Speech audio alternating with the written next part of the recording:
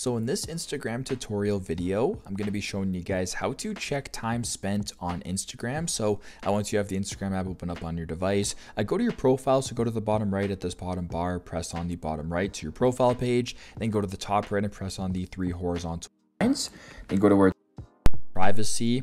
Then if you scroll down towards this how you use Instagram, there's two options, notifications and time spent. I want you to press on time spent.